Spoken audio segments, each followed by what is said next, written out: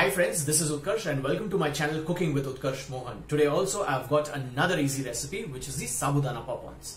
Now for the people who do not know what's Sabhudhana, it's nothing but the Tapioca Sagoo. Today I'm going to emphasize on a very important topic, which is garnish. Now whenever we garnish our plates or our serving bowls, the garnish has to be in harmony with the dish that you're serving. That means it should not be very loud or it should not be very dull. Now, many a times we always see that the garnish is never consumed and it's wasted.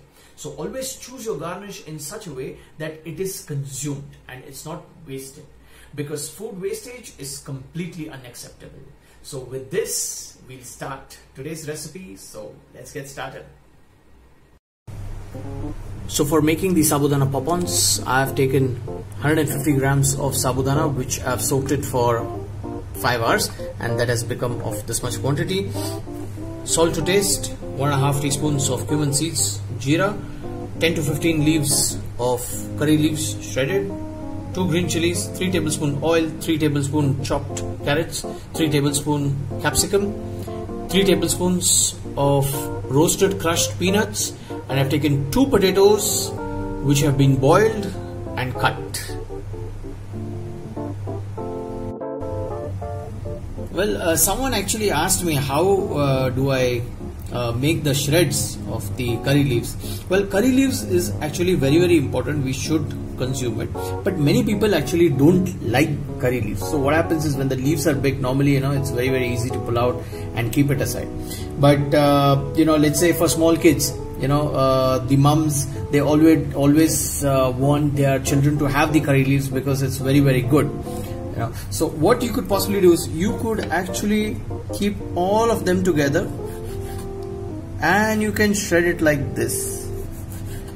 You see here, just shred it like this. Firstly, it looks good, and next thing, it also imparts an amazing flavor to your food. You see here, these are your shreds.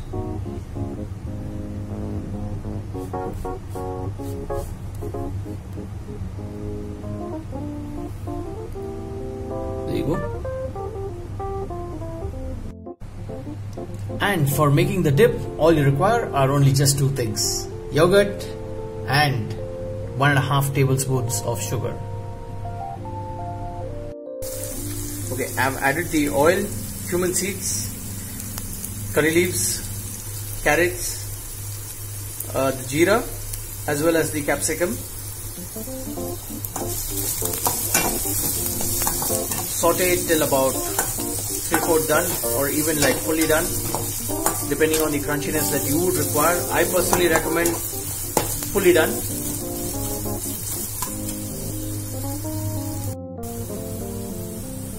Then add the potato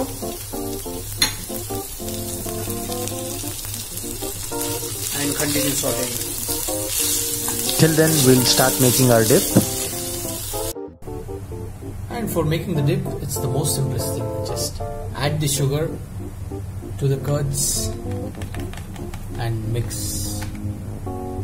Just keep mixing, and you can also chill it, or you can serve it at the room temperature. That's completely your choice.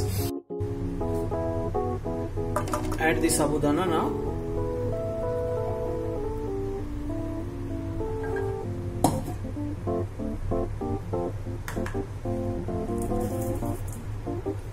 Add the peanuts and then salt to taste. Once the Sabhudhana is cooked, you can switch it off. That's when actually the Sabhudhana starts becoming translucent. That's when you know it's cooked. After the Sabhudhana is cooked, take it into a bowl and cool it down till it becomes warm.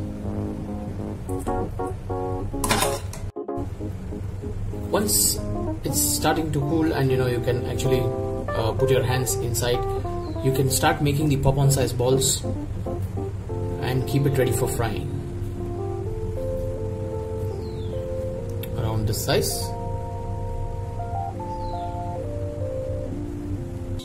And then it's time to fry. Please fry till golden brown. After frying, take out and drain the excess oil in a tissue paper. So there you go, my friends, our Sabhudhana Popons ready. All you have to do is just place it with the toothpicks and serve it with a dip. That's it.